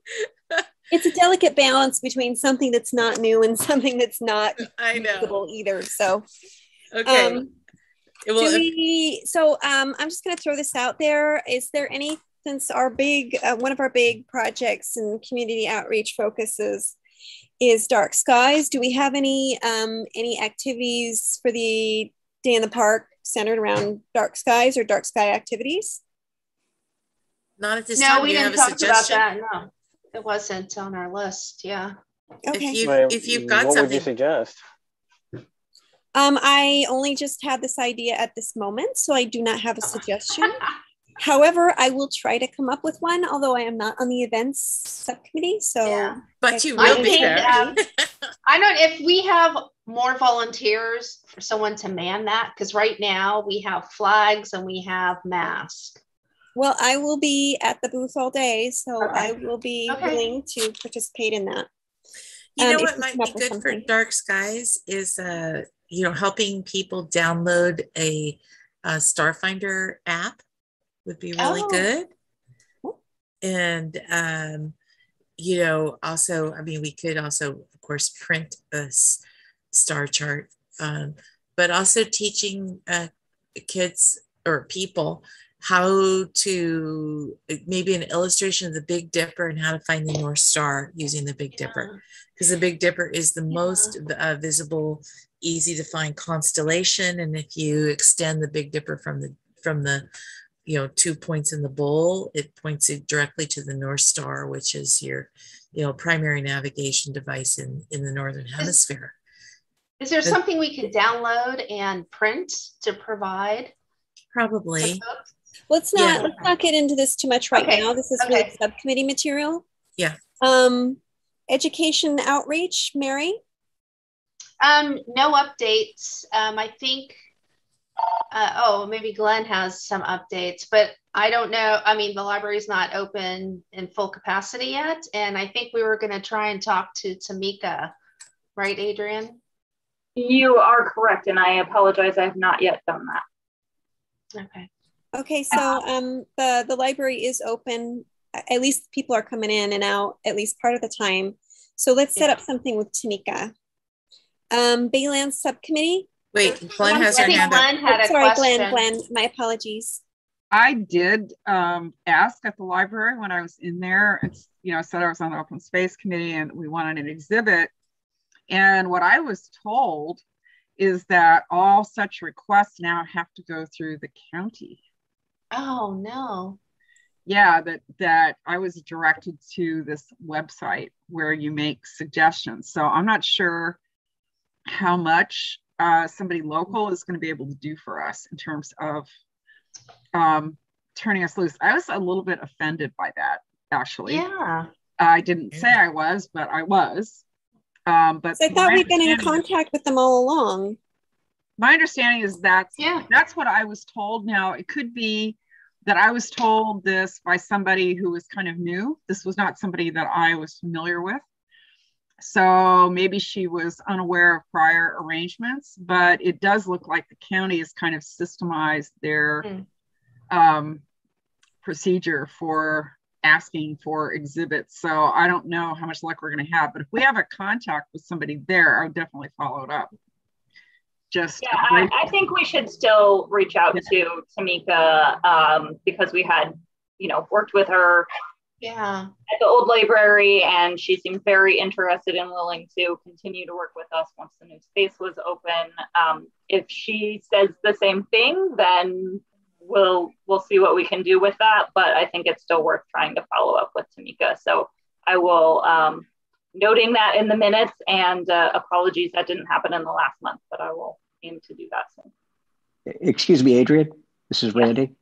Hi there. Yes. Hey, if that doesn't work with Tamika, follow up with me and I will talk it over with the director of the San Mateo County Library System.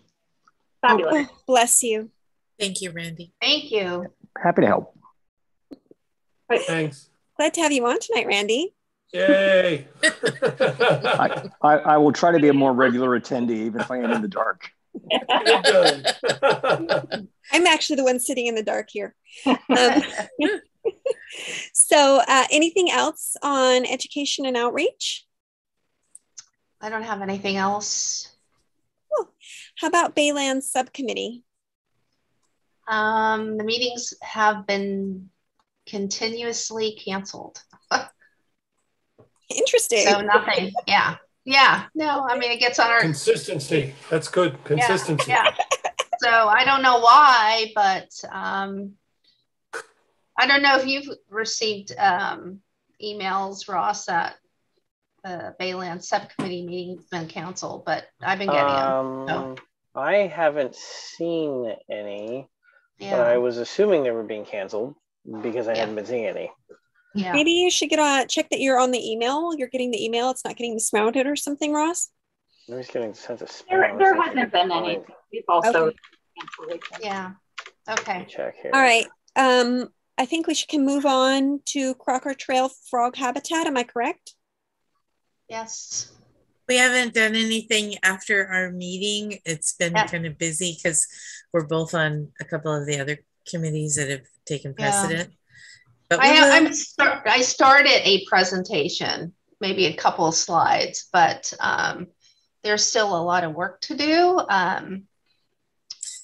So maybe by next meeting, let's just say next meeting we'll have a presentation to run by the OSEC committee, and then we'll get your input and any suggestions, and then we'll bring it to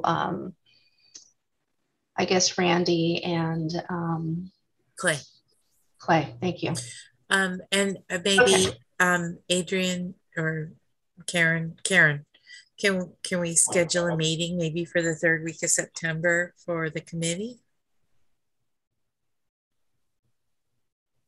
For staff and the committee? No, I mean, just a subcommittee meeting. A preview, yeah. Mary, Shauna, and I, and you. Okay. Can talk. Ribbit. Oh, invasive species ordinance. That has not moved forward, and I think I'm the I think I'm the one that's stuck. I'm supposed to do some writing on that, and I have not. So, if I would love some help on that moving forward, maybe I have a full plate right now, and that has fallen by the wayside, and I don't want it to. So, can we schedule a meeting for that? Maybe early October. I'm out of town from the September 30th through October 9th. So. Okay, mid-October. Let's schedule that for mid-October. Is that good? Okay, I'll look back at the notes about what you are going to produce and maybe do a reminder. Yeah, that would be really helpful. Okay. I just feel like my plate's been a little bit full and I'm not getting to what I really want to do. Are we good for invasive species? Are we good for them? What do you mean? Yes. We good. Yes. Everybody decided what we need to. Okay. Yes, we love invasive species. Great. Especially with all my heart. Raise your hand if you're in favor of invasive species. Only if they're edible. Yeah. Okay. Dark skies. I put a substantial amount of work into the Dark Skies Ordinance Day and incorporating the feedback from the committee from last time. I particularly spent a long time on Jason's request or suggestion that we sort of detailing out the blinking, flashing, fading lights.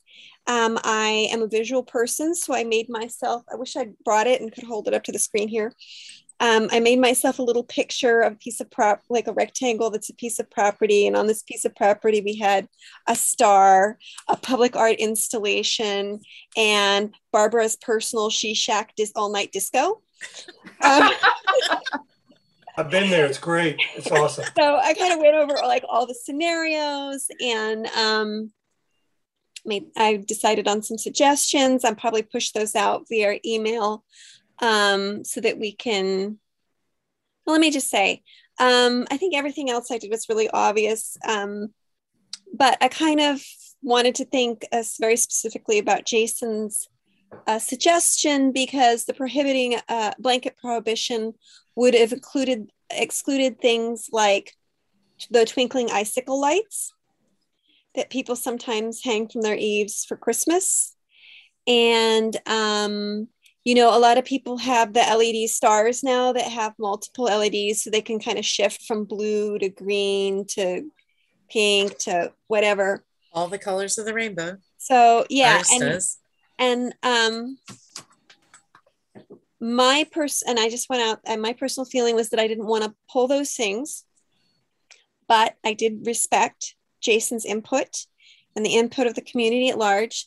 So I deleted that section and rewrote it to say that those blinking, rotating, flashing things, whatever, must be low voltage, which is defined in the ordinance as under, I forget how many volts. And it can only be on as a holiday decoration between the hours of 5 p.m. and midnight. So I went and I didn't eliminate them, but I heavily curtailed their use. And I'm hoping the committee at large feels that that is an adequate response. We can also discuss it in the subcommittee. I've asked Adrian to schedule us a subcommittee meeting for next week. So send us an email what your thoughts are about that, if you have any specific thoughts. Of course, dealt with some other things, but they were pretty straightforward. I was able to just like incorporate other people's things. And I'll get to you in just a minute, Jason. The other thing is that I had committed to doing a flow chart for the ordinance. And I think if any committee members have a suggestion about what parts of the ordinance are confusing for them and they would like to see covered in a flow chart, that would be helpful for me. Because I've read this, lived with this for a while now. And to me, it's like, I kept reading and I'm like, well, that's covered in the inventory spreadsheet, or that's really obvious, or so I guess I would like some direction from the committee in general and specifically the subcommittee about what sort of things would be useful to cover in a flow chart. So, Jason? Sure. So did you say you're going to send out the before and after for folks to look at with the wording and change? It's in the Google Docs. I don't know that you have access to the Google, okay, because you're not on the subcommittee. I will copy and paste that section and specifically send it out. Okay, cool. Great. Barbara, I just think you've done such remarkable work on this ordinance. I am so proud of you and so happy that you worked this. I can't even begin to express that. It's awesome. Kicking my butt and I'm kicking back and I expect it to be done by now, but here we are. We actually get this passed. It will be an absolutely awesome ordinance. I'm so excited about it. I really am. Barbara, you're gonna have to give me some input on what I'm doing with my flow charts, because I haven't done a flow chart. Try my best. I haven't done a flow chart in about 10 years. We didn't do that in the subcommittee. I had a few ideas way back when, and flowchart may or may not be the right word for what I'm thinking of at this point in time, but it's kind of more like a one-page summary in some sense, or really I think what we're aiming for with a flowchart was, how do we get across the whole however many long page ordinance to people in a brief form. I was looking at the model ordinance today for something, because I wanted to refer back to something, and the model ordinance is 44 pages and ours is 16. So I was just like, I had a moment of like, yeah, go Barbara. As complicated as our ordinance is, it's much less so than the model ordinance. So I felt I had a tremendous moment of victory there, personal victory. So. All right. Oh, yes. Anything else on dark skies from Ross or Michelle? No, I just think it's remarkable what you've written and done so far with Stop saying that, or it's all committee support. Yeah, I think it's coming together. Thanks, Barbara. Thank you. Sierra Point planning, we haven't heard anything about that. Can staff tap planning or whatever and just get an update on what's going on? Are we going to see it in November? Are we going to see it next year? Just get them to give us kind of just let them make sure they haven't forgot to notify us. I think we're going to have a pile driving concert Yeah, I mean, all those piles are different heights. They probably resonate at different frequencies. We can get them to play like. And I can hear every freaking one of them all day long. So say, the Hallelujah chorus for Christmas or something. We'll have the Hallelujah chorus when they're done with it. Yeah. All right. Tree issues. I have not done anything on that. As Michelle, I have a full plate. I've went back to work and kind of crashed into a lot of projects. As soon as the pandemic, everybody thought the pandemic was lifting, everybody wanted something from me. So how about we schedule a tree issues meeting for January, November? Yeah, sure. November, January. I'm hoping we can actually wrap Dark Skies up really fast, and then I can just focus entirely on tree issues. That's kind of my hope. That would be awesome. That would be awesome. I keep praying. I keep dreaming. Okay. It keeps not happening. Glenn had an article about trees that she wanted to share. I believe I shared it in the email for your meeting, but I have some images that she wanted to specifically point out. So I think now is probably the place for that, Glenn. So brilliant. I have images for the final two, and I don't remember if I put them in the wrong order. So these are images of Los Angeles. And the reason I wanted Adrienne to show them is that the upper picture is what good tree cover looks like in a climate context. And the lower picture is what a lot of Brisbane is beginning to look like. Yes. And I just wanted some images so that people could see what we should be looking for if we're thinking about trees to cool the city down, which I think, after the summer, we've been spared so far, most of the heat waves, but our hot months are coming up. And I think if we want to keep the city cooled down and provide habitat for birds and other creatures, we need to look at something much more like the upper picture. So I just thought this was a pretty clear way of getting across what good tree cover looks like. That was the reason. So one of the challenges that we're really faced with good tree cover is the conflict between good tree cover and what people perceive as fire hazard. And part of that is tree health and taking good care of the trees that we have and making sure that they, even though we're in extreme drought already, making sure they are well watered. And so, I mean, several people, including myself, have had their insurance companies threaten to cancel them due to trees too close to the house. I just think that focusing on good tree health is really, really important, and trying to balance it with, important habitat maintenance in regard to fire hazards. And Randy, I'm sure you could speak to this at length. But like, for instance, one of the things that has me greatly concerned is we've worked really hard on trying to mitigate our fire hazards with, the habitat interface and, eucalyptus trees and all of that. And yet every day, 4 days a week at the pool, and when I'm swimming, and I'm thinking, wow, here is where we are really vulnerable for fire from the mountain to the town, is along that corridor just below Humboldt and above the school, where broom and eucalyptus has completely taken over that corridor.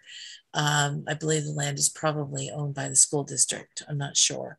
And the city shares responsibility for that. But it is an incredible, dangerous conduit for wildfire to spread from the mountain to the town. And how do you balance that with, proper tree cover and good tree health of things that are an example in picture 1 versus picture 2.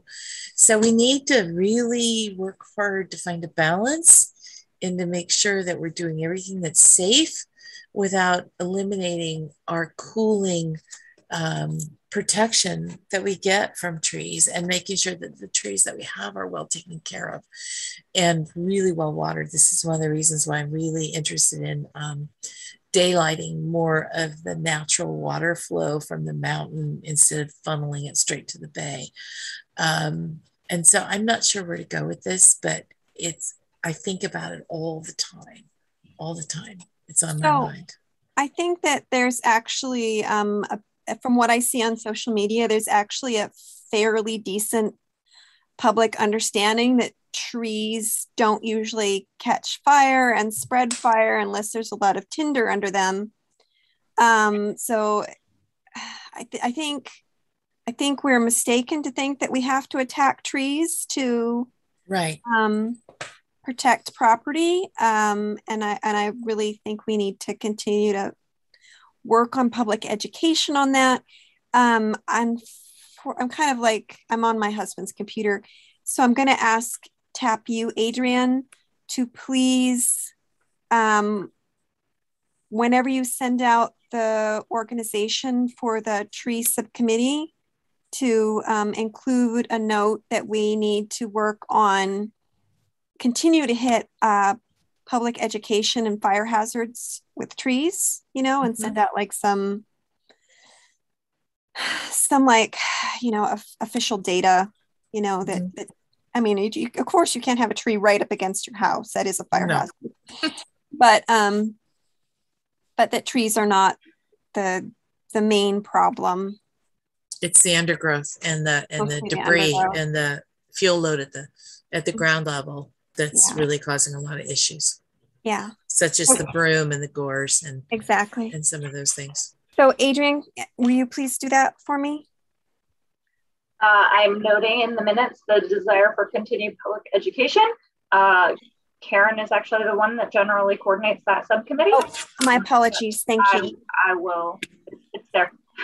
Oh, damn. I don't have that data. Do you have some source of data? Oh yeah, no, I was only asking for a to-do item. I wasn't expecting you to put it together. Okay. So I know Shauna's hand was up, but she took it down. Was that intentional? Yeah, it was about the fire. When I look at those trees, I mean, I like the fact that there's nice mature trees, but what I see is a whole lot of badly pruned trees. That the crown weights are just crazy and off center. I see a lot of really badly pruned trees. Is what when I see that picture, I see a lot of really badly pruned trees, and that's just what I see. Cool. Glenn? I was just going to say, I think one thing the city could do is maybe move away a little bit from the practice of planting small street trees. Our street trees in Brisbane are really quite small, and they don't provide much in the way of shade. But street trees are far enough away from houses usually that it seems like to me like they could be a little bit bigger. Yeah. So I'm wondering if that's one thing that the city could actually do. Yeah, I like that. I think a larger tree is probably more robust against fire in most cases than a little like half shrub, half tree. Randy? Yeah, hi. So thank you, Barbara. I was just going to suggest to Karen that she communicate with me on this messaging, because we've got a lot of good messaging. The North County Fire Authority has already put about limbing up the trees.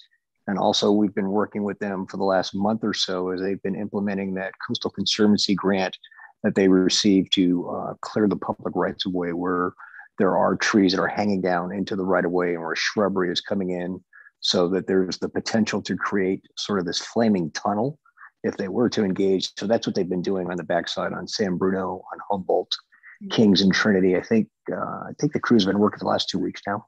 Yeah. Thank you so much, Randy. I knew that information is out there, and I really appreciate you tapping us into it. That's going to make it much easier when we get back to that and we're able to put it all together. Thank you. Randy, are you able to take a look at the area that I'm talking about that that kind of corridor from above this Littman School that runs all the way down to the pool where they recently pruned some eucalyptus. I consider that a high hazard. And I don't know whose property it is. I believe it's the schools, but I don't know if the city shares in that. I'm concerned about that area. Sorry, I was talking while I was on mute. No, I'm happy to do that. I can have the fire marshal take a look at it. And that's 100% the school district. And I only know that because we were working with them when we finished the slide area above the pool and then that giant slide area they have above the tennis courts. The city did the construction management for them and some of the design, but it's 100% school property. Yeah, but we'll take a look. They need some help with that. And sure. Okay, thank you. Yep. Can we get back to, so the next subcommittee was festival tree. Do we have anything? I'm not on that subcommittee anymore. I'm gonna mute. Well, Who's we on met. festival tree? We met and at the graveside of the demised tree, and discussed its demise and talked about some ways to move forward. I have several really good friends that are professional arborists, and a couple of I've been meeting with them. I had some nice long conversations. We actually looked at the site. Perhaps actually the Abies grandies is not the other one that was recommended to me is perhaps a Norfolk Island pine. I forgot to. When you didn't send pictures, I let Adrian know, so I think she can. Sorry, I didn't. I spent all of like 3 minutes. Yeah. So I apologize if I didn't actually grab the right pictures. Google told me they were the right ones. Yeah. The coastal Douglas fir. I mean, it's indigenous down the coast through Sonoma. And they use it to make Christmas trees. I mean, they grow those on Christmas tree farms. They're sheared, and they're, they make pretty nice park trees. A couple of my friends were like, that's a nice choice because it is a little more native. The Abies has is a little more traditional. They use that as Christmas tree or a festival tree. A winter festival tree in a number of places, and it makes a nice park tree as well. And it's very fast growing. So it could although it gets kind of large eventually. And the water table was taken in consideration because we have. It was. Okay. Yeah. So I told them about the wind and the water table and, obviously our temperatures because they're all local. They work with both Friends of the Urban Forest in San Francisco and also a lot of private projects between here and Sonoma or Napa. So those were some of the suggestions that they gave. Right.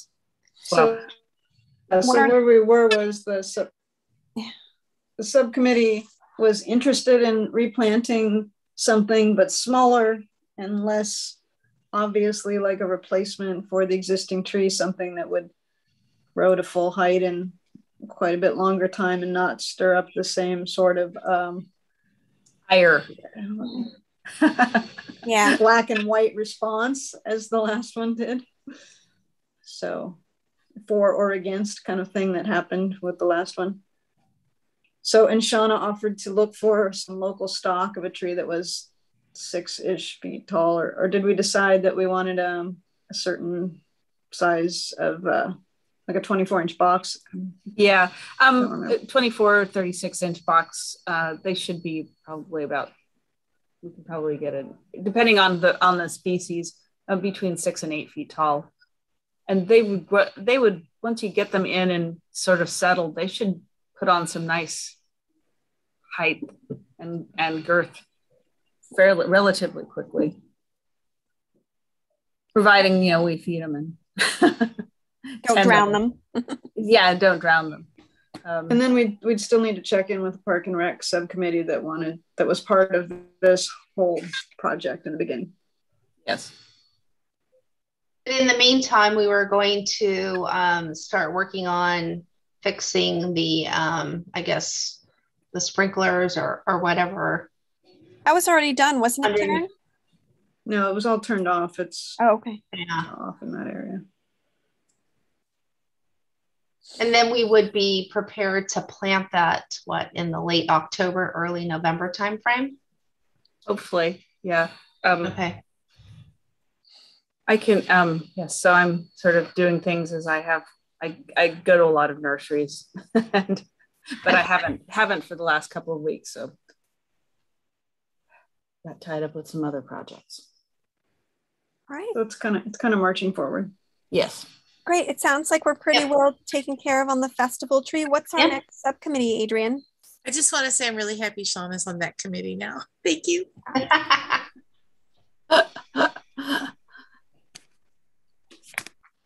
is it for subcommittees. We're on to calendar items. Yeah, here we are in August. We did the beep report. No star. Next month, we've got the coastal cleanup, which Ross did us that really cute poster for. Bob. Sorry, Bob. Misspoke. I can't draw.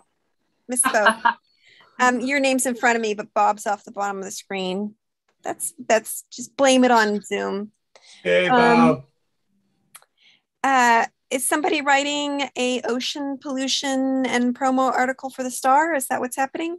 That is already submitted. Glenn drafted an article, so thank you to Glenn for getting that in, and should be a nice spread with the ocean pollution article and the coastal cleanup day promo right next to it. All right. Great. Oh, that reminds me, it's not on here, but the recycled art contest and deadline for submission is August 31st. So, did we want to extend that at all? Yeah, I thought we were going to extend it to mid-September. We had discussed that possibility. I just reached out to Sarah today from Parks and Rec. I haven't heard anything back from her, but she's the one who the submission emails were going to.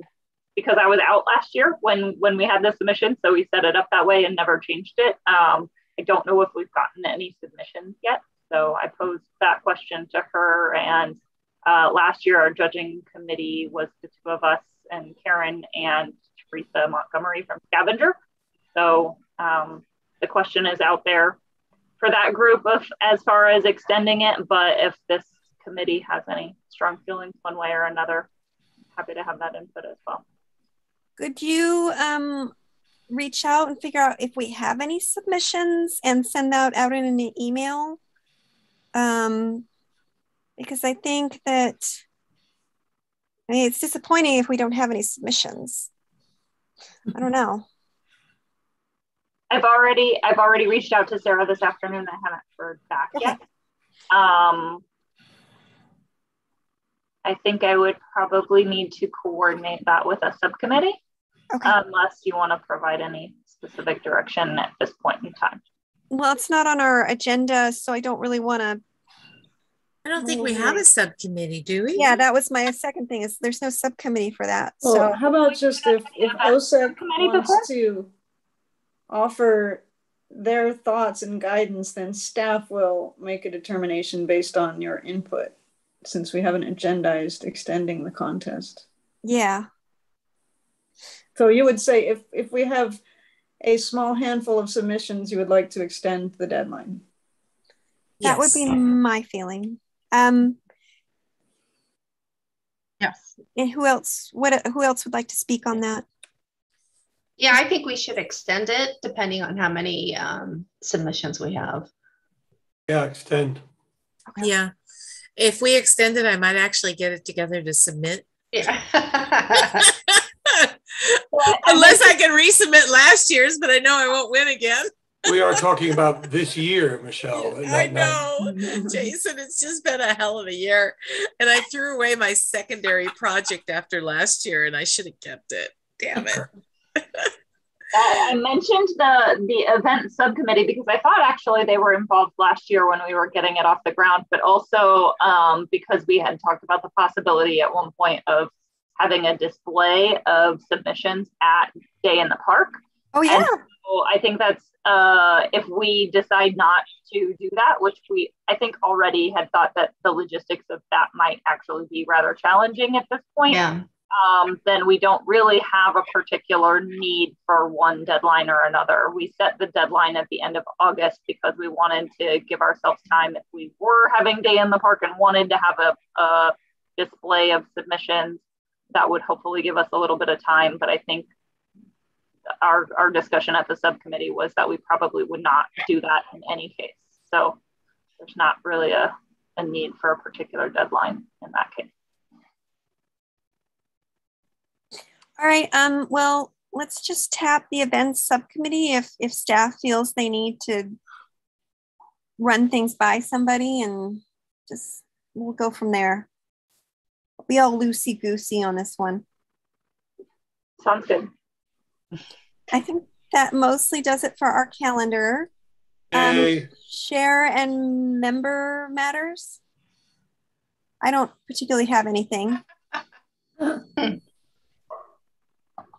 We need theme music. Yeah. Yeah. Okay. It's a story. Hey, Brady. Who's our resident musician? Is Bob as talented with audio collages as he is with visual collages? Okay, sorry. Clap like it's too late to everybody be else punchy. is clapping. I'm not talented there. Does anybody have any chair or member matters that they would like to discuss? No, except that I'm just really proud of our committee for working so hard during the pandemic and trying to get all this stuff done. There's a lot on our plate, but we're plowing through it as best we can. There sure is. All right, well, if nobody has anything in particular, let's go ahead and discuss. Our next meeting is September 22nd. And if everybody's agreed, I'll make a motion for adjournment. Second. We need to roll call this one? I don't think we need a motion either. Okay. I'll just wander off and get a beer. I need dinner now. All right, me too. I'm dying. Are we meeting in person, or are we continuing with the these virtual meetings? I think last time we decided to continue virtually. At present, unless it has been extended, and I have not heard yet, September 30th is the end of the executive order allowing for virtual meetings. So next month we will continue to be virtually. We may need to have at least someone in person or the ability for the public to come in person starting in October. But we will keep you posted on that. Should have an update, I would assume, at our next meeting. Jason? Could that be changed? I mean, if Delta is still a concern, could they extend it, or? I would not be surprised if that would happen, but I can't speculate on what the governor or legislature is going to do on that. Right. I suppose it depends on whether the recall happens or not. Okay. I don't think it depends on that. I think it really depends on what happens with the Delta variant. Okay, cool. Thanks, everybody. Oh, Randy's got his hand up. Wait. Randy, we're gonna stay put. Randy. Yeah, so Barbara, word out of our lobbyist office, and the lobbyist that we use as one of our attorneys is in Sacramento, is that the governor's office was just having conversations about this morning. So all I could say is it's in a state of flux, stand by to stand by.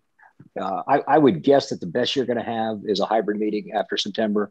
So many of you who choose to will still be able to participate via Zoom. And as Adrian mentioned, we may have to have one person and one staff member present, but it doesn't look like it's going to go back to fully open meetings anytime soon. Oh man, Randy, thank you. You're welcome anytime, Randy. You're getting it done for us here.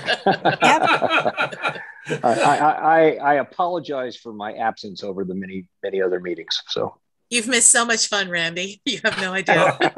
Welcome back. Thanks. All right. Have a good week or night. I gotta go eat. Okay. Cheers, everyone. Bye, everyone. You guys. All right. Thank you. Thank you. Good night. Bye. All right.